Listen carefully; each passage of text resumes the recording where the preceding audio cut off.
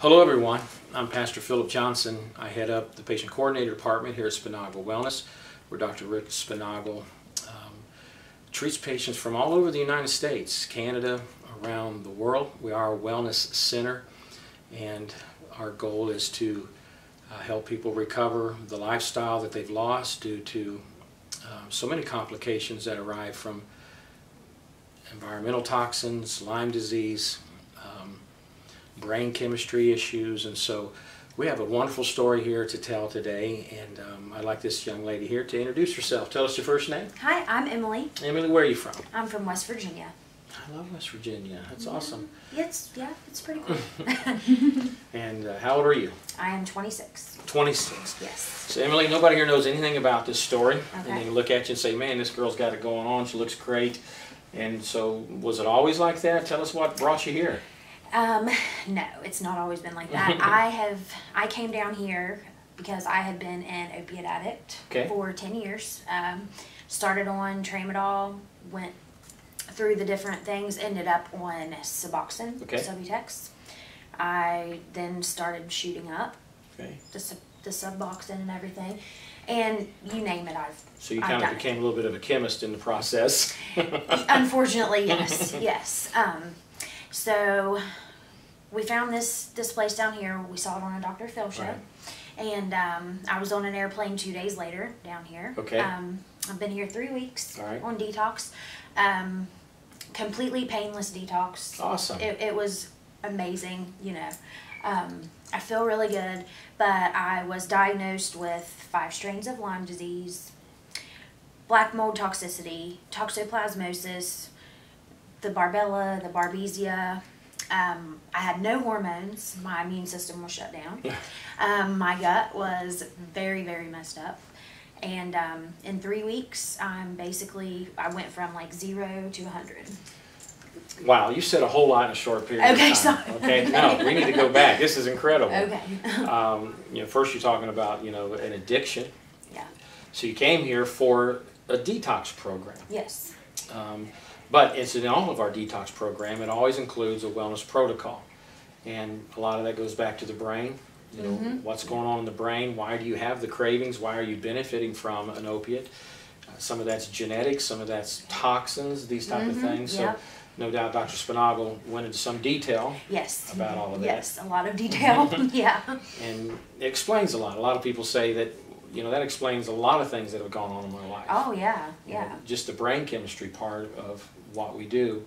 And our detox program literally works that way. We might call it, walking off the drugs. You said the detox was basically painless. We avoid the whole, were you afraid of detox? Have you tried to detox before? No, never. I was terrified of it. That's why I was on it for so long. Yeah. And that is an opiate addict's worst fear, is the withdrawal. But, I watched a bunch of testimonies on the site, and, we felt like it was the right place, and it definitely was. Gary was your plan of care nurse to Yes. walk you through all of this, and he's very good Yes. in what he does. And again, we call it walking off the drugs because, we're working from 2 different directions. We're dealing with the drugs and decreasing that and weaning you off the drugs. But at the same time, we're doing the wellness protocol. We look at the brain chemistry. We looked at this whole list of things you just mentioned. You got what we simply call it bugs. You got the bugs. You got the mold toxicity going on, which and this is where and I wish anybody watching this that is dealing with an addiction, whether it's drinking, whether it's drugs. You may feel like, most people feel like, is it just me? Is there something wrong with me? Oh, yeah. What happened to me that I just do this all the time? But what I want you folks watching this to understand is that when the brain chemistry gets imbalanced, when you get possibly toxins hitting the body, which causes the brain to become over-electrified, when that happens, you deal with anxiety and panic attacks and depression and just urges that come upon you. And then if you have genetics in place that perhaps are burning dopamine pretty quick, always wanting craving. It's always craving a dopamine hit of some sort. And so it's not about whether you're a good person, a bad person, a spiritual person, whatever. Right. It's about medically addressing these things. Had a great experience in 3 weeks. You had our healing IV therapy every day. Yep.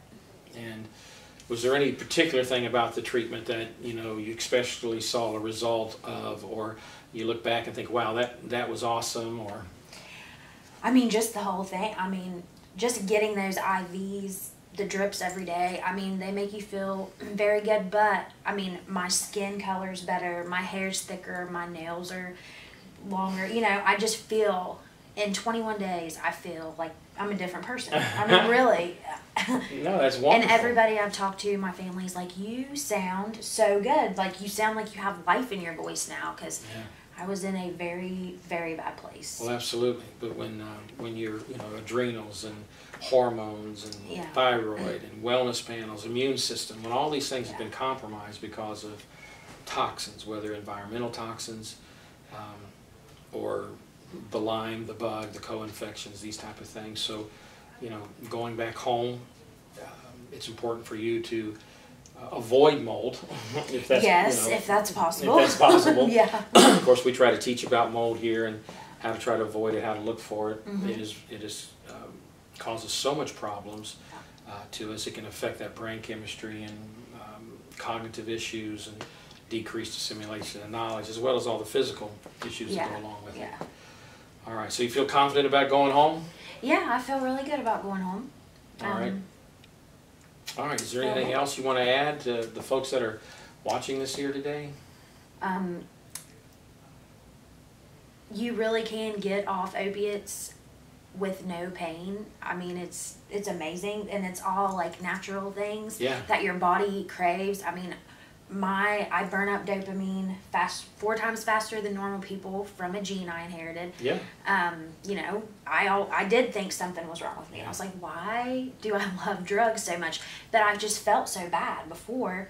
Never dreamed I had the Lyme and the mold, but and I don't believe I would have been diagnosed with that anywhere else.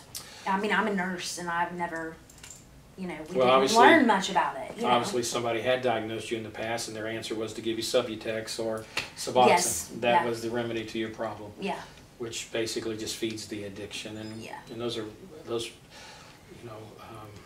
Subutex, the methadone. Those are very, very addictive drugs. Oh yeah. To try to get off of, and they're very dangerous. Very dangerous as well.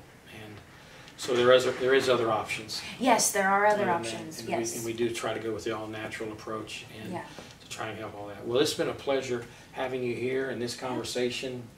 I'm sure that folks that are watching this are going to be encouraged. I hope so. By the words that you've said, and you get the chance to go back to the life you love and Yeah. Look out, West Virginia. Here you come. I know. It's definitely going to be way better. All right. Good deal. All right.